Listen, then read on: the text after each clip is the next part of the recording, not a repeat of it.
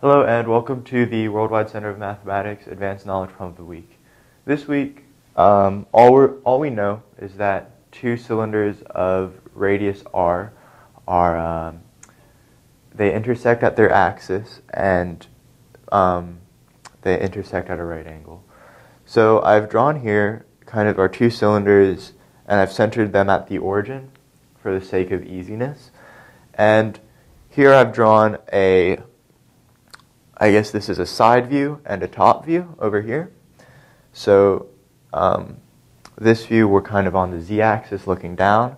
This view we're on the y-axis looking across. And I've kind of color-coded these caps so you can help visualize it. Because this problem really is practice in kind of visualizing 3D volumes. And one thing we should notice too is that there's symmetry in all four quadrants in both of these. So we kind of have a 8-way symmetry in 3 dimensions.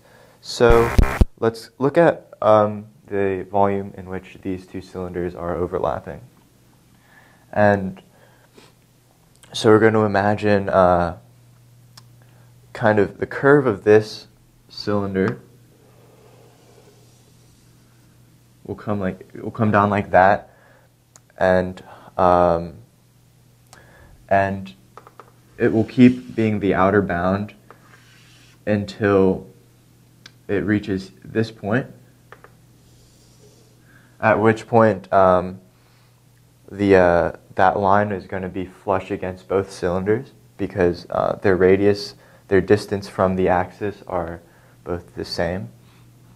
And then we're going to continue along and we're going to be on the surface of this cylinder. So I'm going to redraw this little slice so that it's a little easier to make sense of.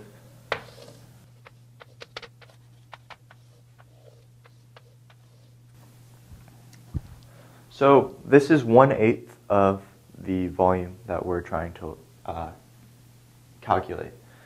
And one thing to notice is that each time, no matter where we are on the z-axis, we're going to be on one cylinder here, and then at this point we're going to transfer, and so that means that we have a square here, also because they intersect at a right angle. So that means we're going to have a square here because all these lengths are equal, and furthermore we're going to have a square at any point on the z-axis.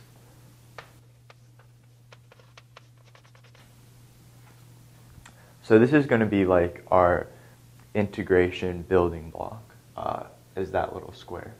So let's kind of just look at this in a 2D sense to try and find out the dimensions of this square.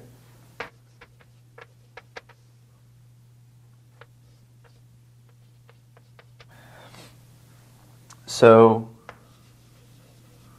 I've redrawn this thing here. So this point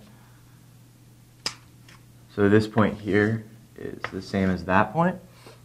And we know that since we're looking at a cylinder with constant radius r, we know that this point is going to be r. And we're trying to find the side length of this square so that we can add up an infinitude of infinitesimal little volumes and get the whole volume. So this r is constant. As the z varies, the a will change. So let's find a as a function of z. Before we do that, we're just going to use Pythagorean's theorem and say r squared equals a squared plus z squared. Therefore, a squared equals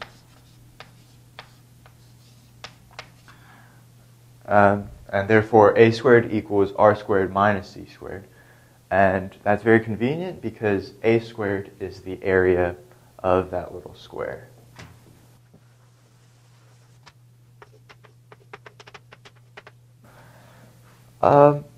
So now what we're going to do, let's just set up an integral. So volume And keep in mind, we're looking for 8 times whatever the volume of this solid is. So 8 times,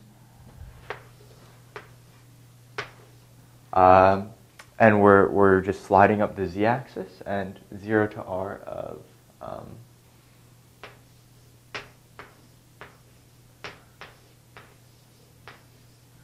of our area times a little change in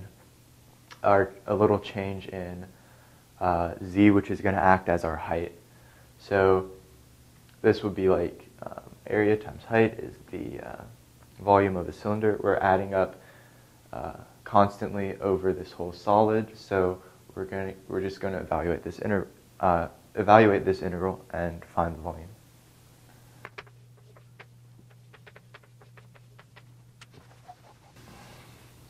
And of course, r is just a constant, so integrating that, we can just look at the linear terms here.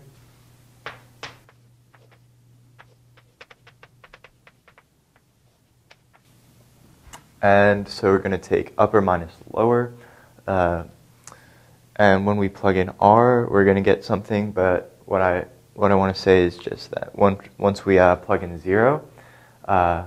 These terms are going to vanish, so we're just going to look at r in our calculations.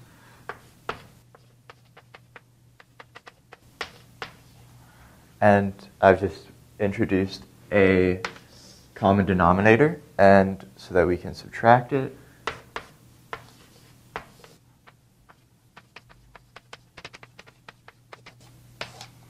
So the volume of 2 cylinders intersecting at a right angle through their axes is 16 thirds r cubed. Depending on what your radius is, you're going to get the volume is going to grow cubic in a cubic manner.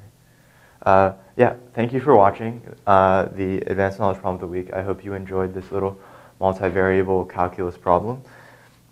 If you want to check out our website, we have books on multivariable calculus, which are very informative, and so you can dive into this subject more if you're interested. You can also go to our YouTube playlist for more Advanced Knowledge Problems of the Week, and you can subscribe to our YouTube channel with the links here. Of course, if you're on mobile, there will be a card in the corner for you to click on. Thank you for watching, and have a good day.